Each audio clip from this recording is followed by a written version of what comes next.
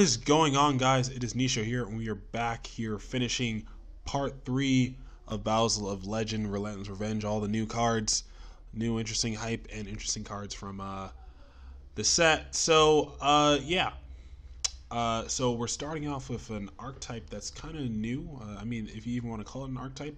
So it's like 3 level 5 warrior monsters that all like pretty much just get to normal summon themselves for free if you control another one, or if your opponent controls a monster and you don't.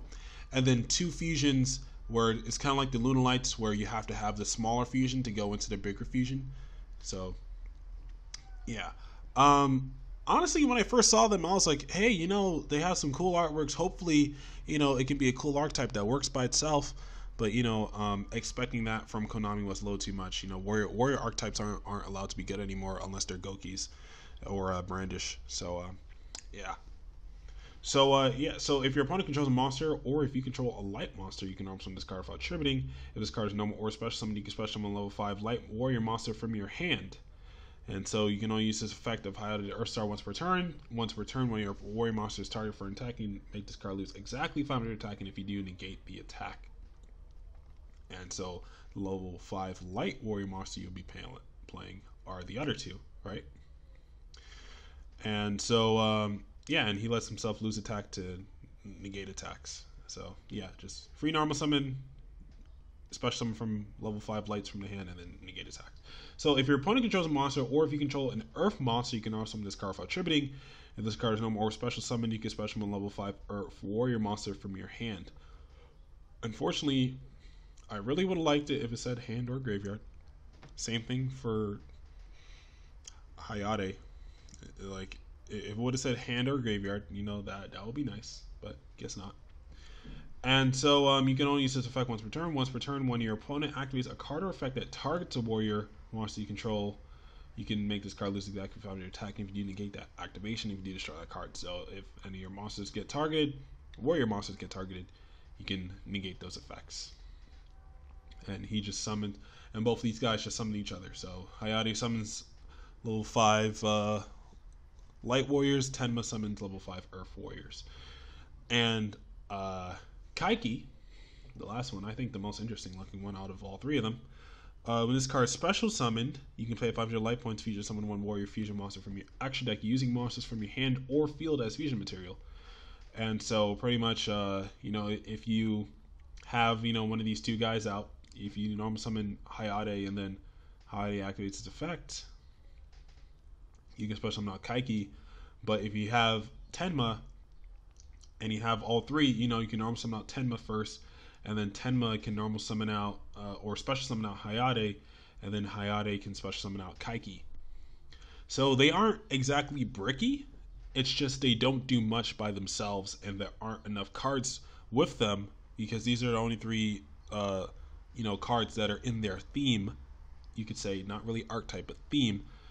That really work together. It's kind of like super defense robos. It's only like 3 or 4 cards. Like, it's not a deck. It's just a theme.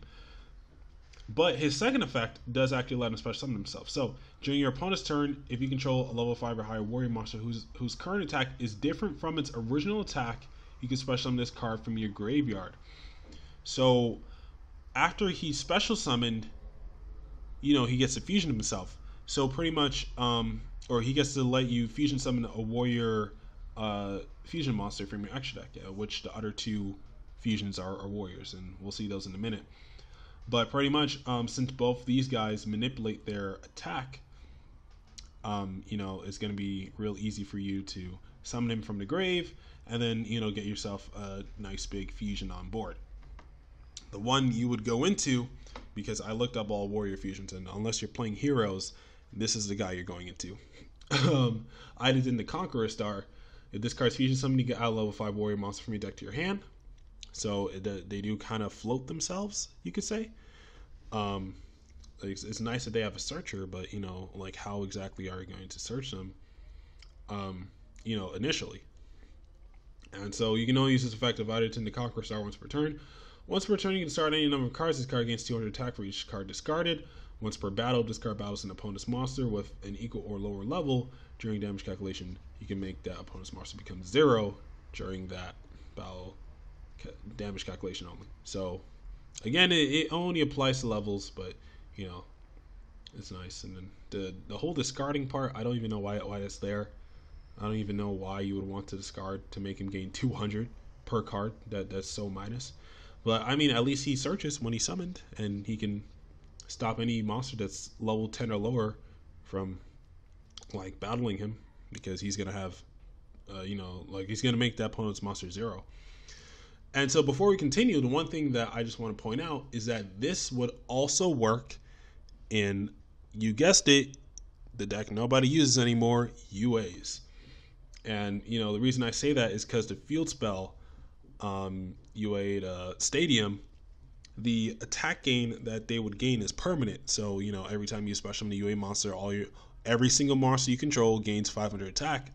And so it's very easy for you to get a warrior who has higher attack than usual.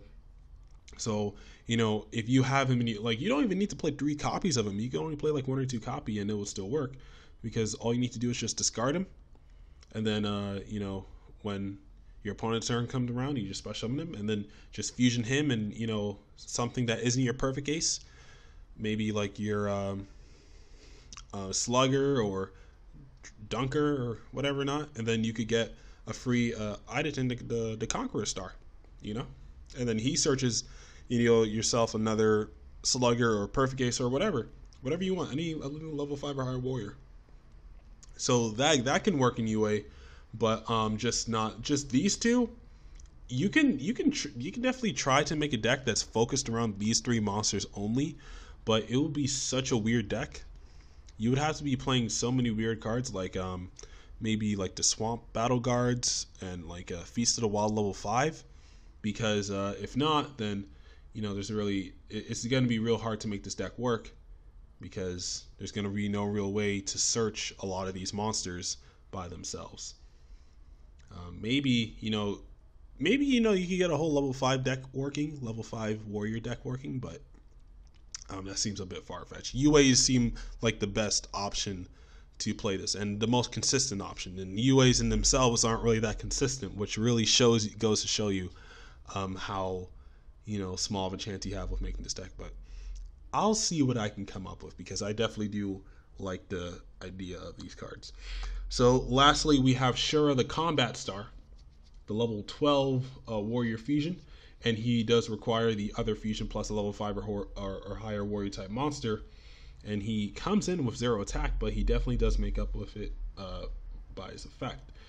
And so once per turn during the battle phase, you can change the attack of all face-up monsters your opponent controls to 0. So it's like no cost, no nothing, quick effect at any time. Even like damage calculation, just change all their attacks to 0. It's kind of like a big FU to your opponent, all at once. And so once per battle, if 2 monsters battle during damage calculation, you can make each of those battling monsters gain attack equal to their own level times 200. And so if you're in a situation where you have like a Shura and a Idaten out, he would gain like freaking 2,000 because he's level 10, or even Shura would gain like 2,400 because he's a level 12. So like it's something like he wouldn't want to battle by himself. Like you wouldn't want Shura to battle, but